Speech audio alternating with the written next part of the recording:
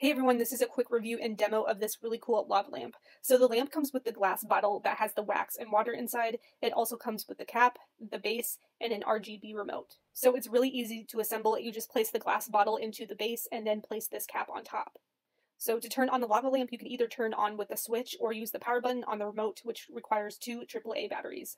So after plugging it in, it takes around 1 hour for the wax to fully warm up, so be patient. Anyways, what's really cool is that this lamp comes with an RGB remote and you can adjust the brightness. You can also change the color of the lamp with 16 different color options, along with 4 different modes that include flash, strobe, fade, and smooth. Anyways, it's been a long time since I've seen a lava lamp, so this was a really cool nostalgic piece for my room and I highly recommend it.